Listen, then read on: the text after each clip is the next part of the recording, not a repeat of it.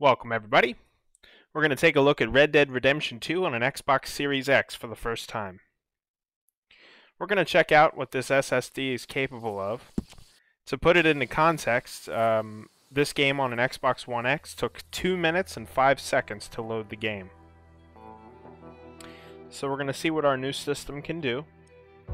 And then we're also going to use a Series X, but this game on an external hard drive.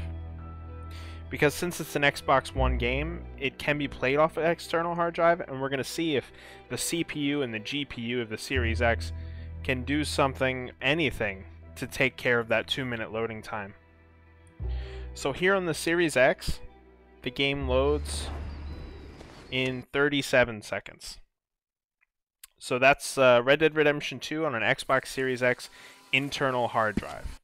So now we're going to take a look at the same game, still on a Series X, but using an external hard drive. That hard drive will be in the description below. It's a 4 terabyte hard drive. It's only about 2 years old. It's what I use for my entire Xbox One X days. So we're going to check what it comes in near the end.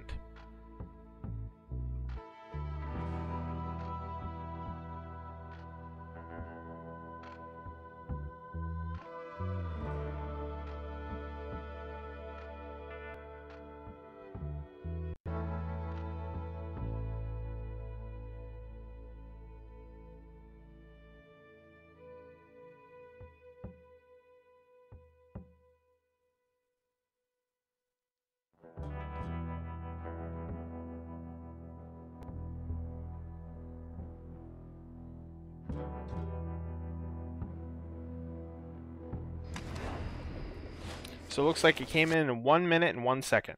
So that's an Xbox Series X external hard drive.